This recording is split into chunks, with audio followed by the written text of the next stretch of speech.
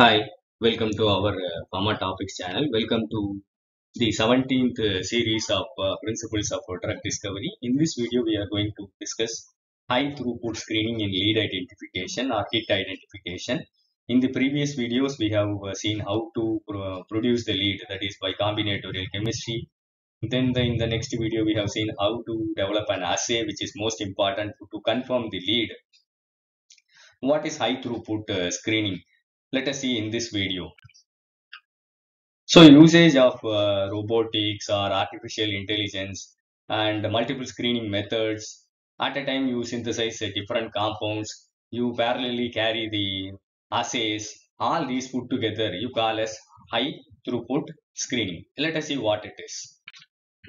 High throughput screening is a scientific method used in drug discovery, genomics and various other fields to rapidly and efficiently test a large number of chemical compounds or biological entities for specific activities.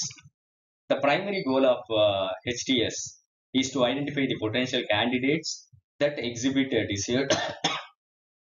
desired biological activity, such as inhibiting the growth of cancer cells, blocking a specific enzyme, or activating a cellular response.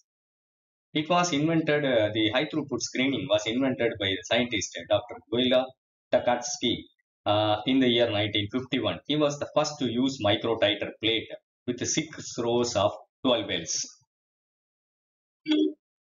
High throughput screening is a process of testing larger number of diverse chemical structures against the disease targets.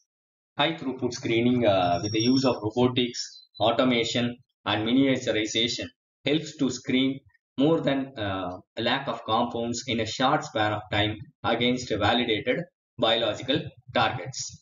It involves an automated operating system, a high sensitive testing system, specific screening in vitro models, an abundant compound library, and a data acquisition and processing system. The characteristics of high throughput screening are simple, they are very rapid, and they provide a good ligand target interaction information. High throughput screening is the use of automated technology to swiftly test more number of compounds for biological activity at a model organism, cellular, pathway, or molecular levels.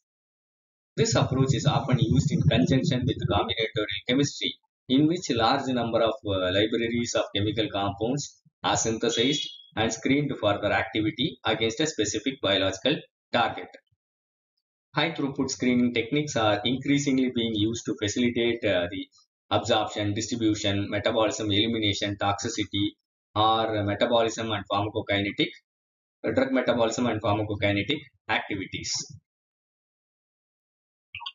In HTS, the researchers use automated techniques to test the compounds in a library for their activity against the target. The techniques typically involve exposing the compounds to the target and measuring some aspect of target's activity or function, such as its ability to bind to a specific portion or a enzyme. It may be a receptor. By automated equipment and computer algorithms, researchers can quickly and efficiently test a large number of compounds and can identify those that have desired activity. The benefits of high throughput screening. High throughput screening refers to modern process whereby thousands of samples can be screened against a given known or unknown target, which is particularly a disease. The process has led to significant improvement in lead identification or hit identification, which may eventually become candidate drugs by improving the spectrum of the sample structures believed to have some possible effect and quickly eliminating those which do not have that desired activity. It allows screening of thousands of compounds as a repeatable basis. Their most effective drugs can be developed at a faster rate using the HTS. It has the ability to optimize the compound lead selection and eliminating compounds that do not show measurable activity. It provides a higher level of confidence in the selected candidates, so the failure could be less. The process reduces time and is cost effective. So, first the target has to be screened, then data mining, then it is followed by hit identification, then lead identification, and then lead optimization. Actually, the lead identification should come here. In diagram, you replace this. Here, the high throughput screening or microarray analysis, protein ligand modeling, structure-based module, all these come for hit identification step. Then the successful leads, they go for in vitro trials and in vivo trials, preclinical trials, then followed by clinical trials, and they get approved in the market by US FDA or CDS CO. So high throughput screening means you have to select the laboratory that is ligand data from the literature, or by combinatorial synthesis you can screen larger set of produce larger set of compounds which can parallelly go for QSAR studies, or you may use the direct libraries. Then they go for virtual screening, which is followed by the in vitro assays. Here, in vitro assays you can go. Then it is followed by in vivo assays in the animals of from low level to high level phylogenetic order. So this gives a set of compounds, idea about the compounds which have the good biological activity. So you can prioritize the compounds which have the activity.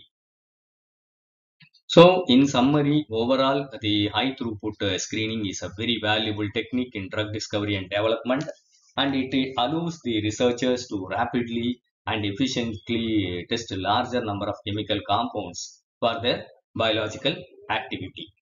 By using the high throughput screening, the researchers can identify potential drug candidates among a vast pool of compounds and can guide the subsequent stages of drug discovery and development. So you can separate the compounds which are active, compounds which are inactive, and you can proceed to the next stages of drug discovery.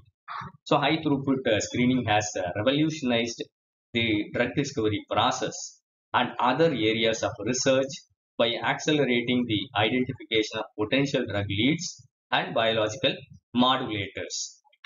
So it allows the researchers to explore a vast chemical space. So the chemical space is very vast. You can get larger number set of data compounds and test numerous compounds efficiently, reducing the time and the cost involved in the early stages of drug development or other research endeavors. So it's a very short information of high throughput screening.